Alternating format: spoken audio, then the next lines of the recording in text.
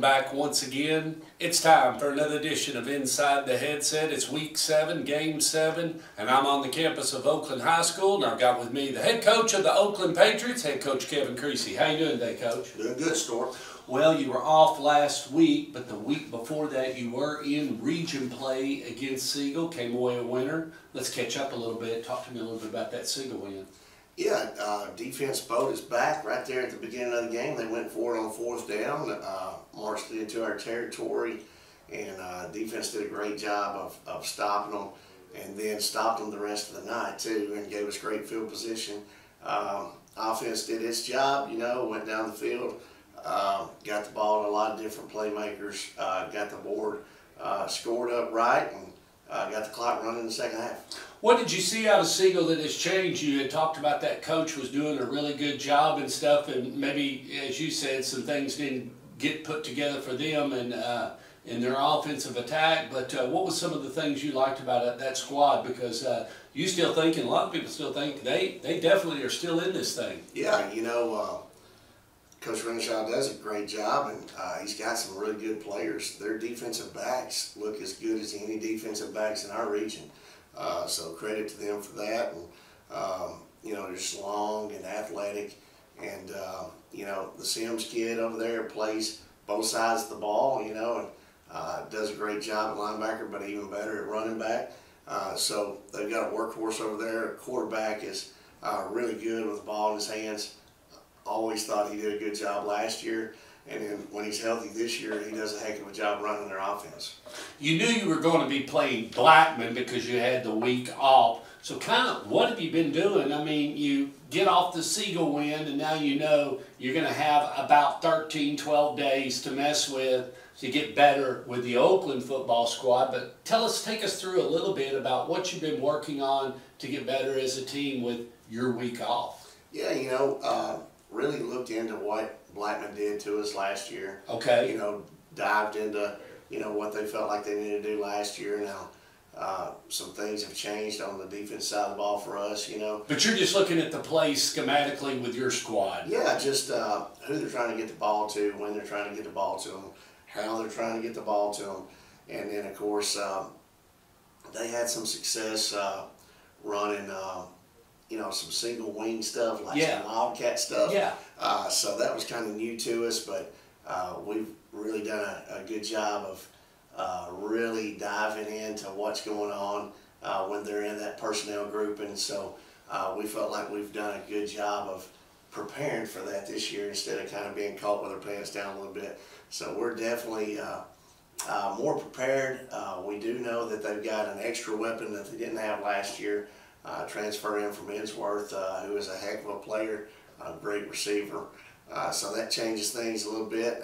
Been able to, because you're going to have to watch out for him. Yeah. It's like the other two that they've got, Justin Brown and the Marshall kid. So it kind of makes it now a three-headed dog attack that they have, definitely, that can cross the goal line at any time. Yeah, 3 Power 5 wide receivers, 2 really good quarterbacks. That definitely makes it hard to defend. You know, he makes it hard to defend vertically and horizontally. So, you know, it must be fun to have those kind of receivers in your repertoire because those guys, all 3, will be playing on Saturdays. The Page kid from Innsworth, yes, great athlete, and then like I said, moving Ben Marshall around all over the place. Justin Brown, always a good player, but now he's playing defense too. Heck of a player on defense. Well, and they're all 3 different. You just mentioned that. Ben Marshall, if he wants to, he likes to go a mano like your quarterback, Cade Hewitt, so that would kind of be a one-on-one matchup. You got the Page kid who likes to get a lot of yak after he catches the ball. He's successful in adding to after he catches the ball. And then Justin Brown, if you got to get it in a tight spot, or you got to throw it into traffic, or on a crossing route, or a long fade route, kid's got dynamic hands. He can catch a football. All 3 are great weapons. They also have added another weapon, and that is they're doing a lot of onside kicks. So if you can, take us a little bit through right now. What does the Oakland Patriots, I mean, how do you say, okay, they're going to onside kick every time. It's what he's been doing. So we're going to suspect that he's not going to kick this. He's going to do a whirly bird, or he's going to try to knuckleball kick it. So you've got 2.5 hours or 2 hours and 20 minutes every afternoon. How do you squeeze that in, and where do you work that in? Of course, you've had some time off, but how do you prepare for that? And then you got to get your hands guys in there, and I'll shut up. It's a long question. Yeah, I mean, it's one of those things that we feel like he's probably going to do it. Yeah. We've been working our hands team. We've got a in-between team that's kind of a hands team, kind of a return team. So if they do decide to kick it deep, we can return it.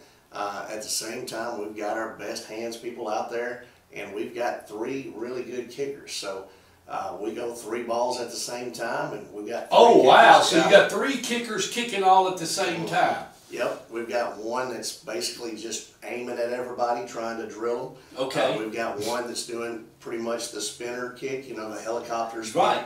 And then one that's doing the traditional across the field onside kick. We'll mix it up with a bunt, a pooch kick, a deep kick. So we're trying to get 3 reps at the same time in 3 different parts of our hands team. But at the same time, it's an oblong ball. It could take a weird bounce and it could go their way. But that's the chance they're willing to take. If they're going to give it to us on the 50-yard line, we'll certainly take it on the 50.